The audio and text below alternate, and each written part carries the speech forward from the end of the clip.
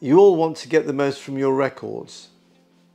But how do you do that when you don't even know what it means? Well, we trust in R&D to advance the state of the art. The turntable industry, however, well, it's unlike any other.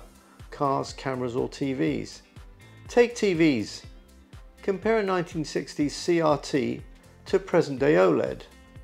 The OLED's picture and resolution makes it a no contest. And they're affordable. Now, shouldn't that be the same for turntables? Well, there's a video by a dealer comparing an SL1500C, it weighs 15 kilograms, to a 1200G, that weighs 25 kilograms.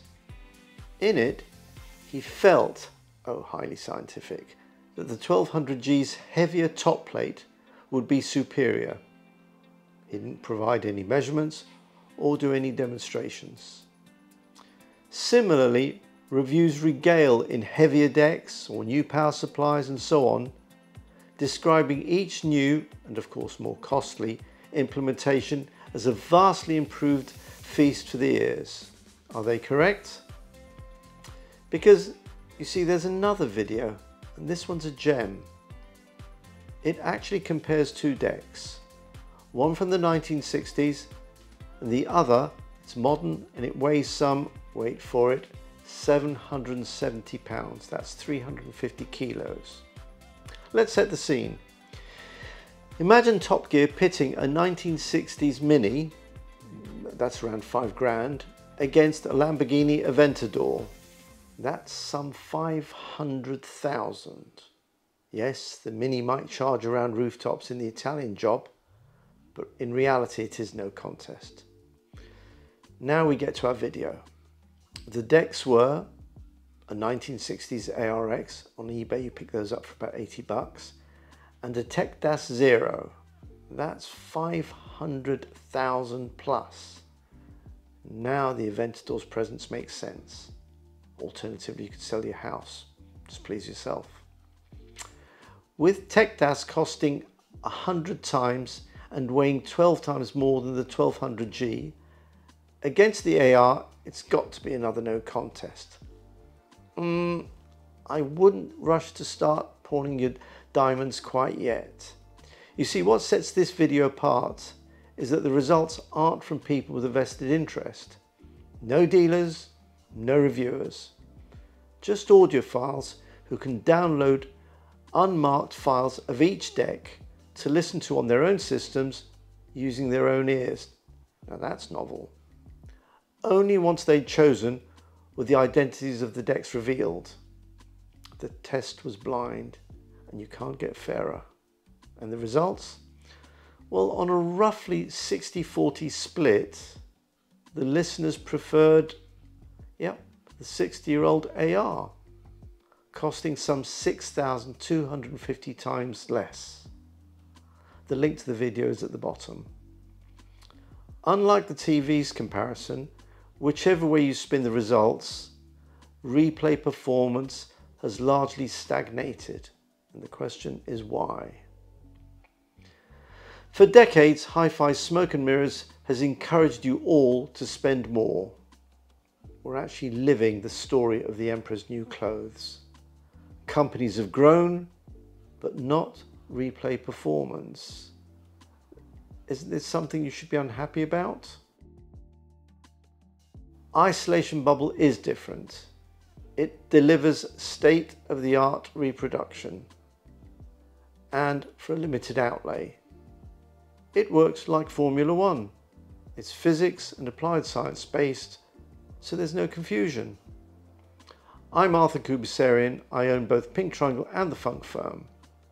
As a physicist, I hold more patents for sound quality in record replay than anyone else in history, all for one goal, and that's to recreate that original tape sound, because tape is the best sound we have. This is what I mean. My math master was a superb recording engineer, and he even owned his own record label. His listening room was at the top of a townhouse. One day he played me a recording of a train coming out of a tunnel. I was so taken aback by the sound, all I could think was, what's a train doing this high up in the air? When sound is that good, you get hooked. And what a fly. His records came from his own superb tapes, yet with a wave of his hand, John would just merely dismiss record replay with, "Oh, they're just groove grinders." How could he say that? Records were, well, they were the only way, the only source we had to listen. But I was able to compare the records to his tapes, and I could see why he said they were poor. Comparing the record to tape. There it was in front of me. Tape. We have our reference. This was the 70s. Thorn's TD-125s, SME arms, and of course Lynn's LP12, about which the magazines were positively on fire. John had no time for any of it. He used a connoisseur BD1 and a Decca. To my eyes, and being charitable, his setup could at best be described as utilitarian. But he assured me it bested all. Yeah, right. He was in his 50s, and to a 14-year-old, he was ancient. What would he know of the latest and greatest? I had a transcript as hydraulic reference, with its vanishingly low rumble wound flutter and no mat. But I tried John's tape test. It failed. It didn't much matter because I was already sold and busily dreaming of a real turntable with a platter and a felt mat. I had to have an LP12. It would give me the sound I craved.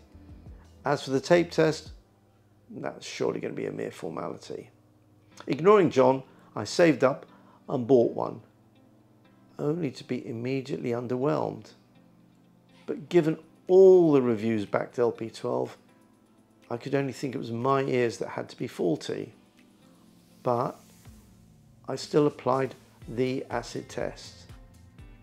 Do you really need to ask? My precious, new, costly LP12, it failed.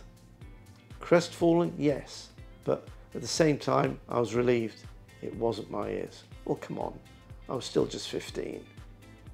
As for John's modest deck, it came top of the three. John really knew what he was talking about.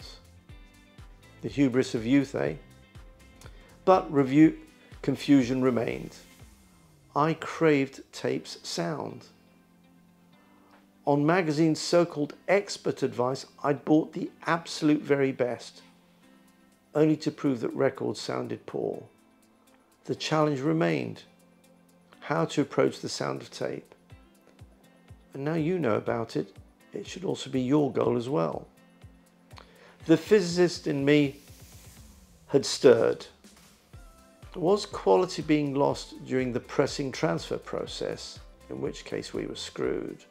Or was it our limited understanding of replay technology that was failing us?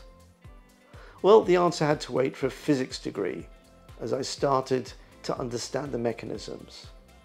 All the while, the industry was generating a lot of smoke, and that continues to this day.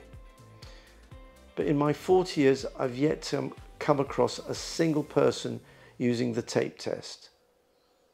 Today's reality is that reviews are more about marketing than providing useful information. It's profit over performance.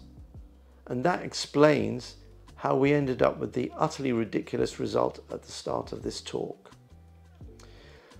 Subjectivity.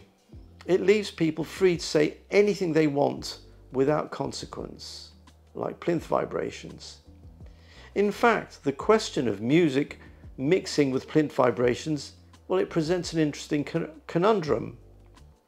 If we can't separate them, perhaps plinth vibrations really are damaging music. If only. Well, the thing is, I've done it.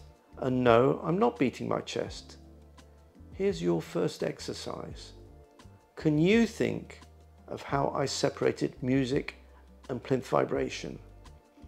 Pause the video if you wish, and here's a clue. We can all do it. I just do it precisely. Okay, if you're back, then simply play the unmodulated track of a test disc. With no music, what's left? Just a bit of rumble and the wretched plinth vibrations. Actually, you don't even need a test disc. You can use a disc with a long run-out groove. It's a simple, real-world test. And what do we find? Not a lot.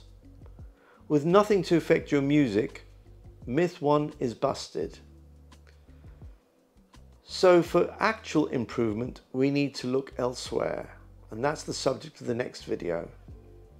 It applies to over 99% of you.